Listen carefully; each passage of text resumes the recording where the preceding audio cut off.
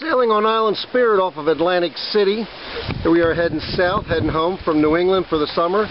And we're off Little Egg Inlet. We got a nice sun on the water here. You can see the boat speed going by here. We're under full sail, full mainsail. The flags are flying. We got actually the cutter out and the 135 jib car all the way forward. See the wind here, about 10 knots on the beam, boat about 5 knots. Pretty normal conditions. You may be wondering, you see a ship off in the distance here, and you may be wondering if you're crossing his path, or if he's crossing your path, or which way he's going, or if you're in danger of a collision out here. And it's very difficult to tell a lot of times at a great distance, so you check your sails, make sure everything's okay, looking good, and come downstairs and take a look at this AIS system.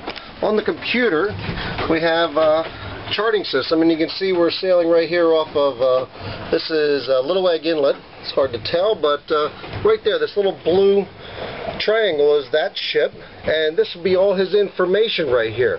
We have basically his latitude, his longitude. It's hard to tell, but his name, I can hail him. His destination is Lewis, Delaware.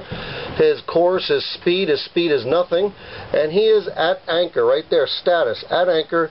Plus I have his latitude and longitude, so I know exactly where he is on the chart, what he's doing, and in relationship to where we are. So this is Automated Identification System, AIS.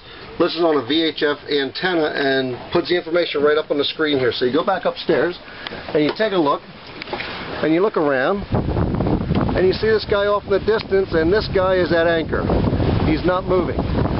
So we have no worries with him and where he's going. The AIS is fantastic. It really takes away the question of whether or not you're crossing the bow of a ship or the stern or what their speed is. So sailing off of Atlantic City on Island Spirit, summer 2007.